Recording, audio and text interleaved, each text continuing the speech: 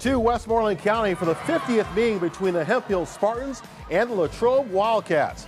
Latrobe draws first blood in this one. The Wildcats quarterback John Wetzel on the keeper to the outside to the corner, and he will get a first down.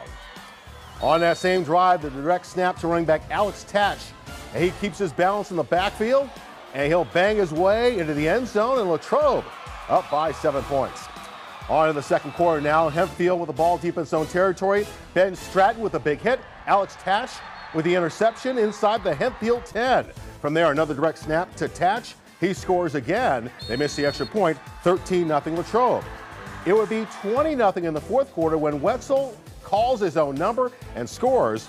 Latrobe wins 27-7 for their 30th win in 50 meetings between the two schools.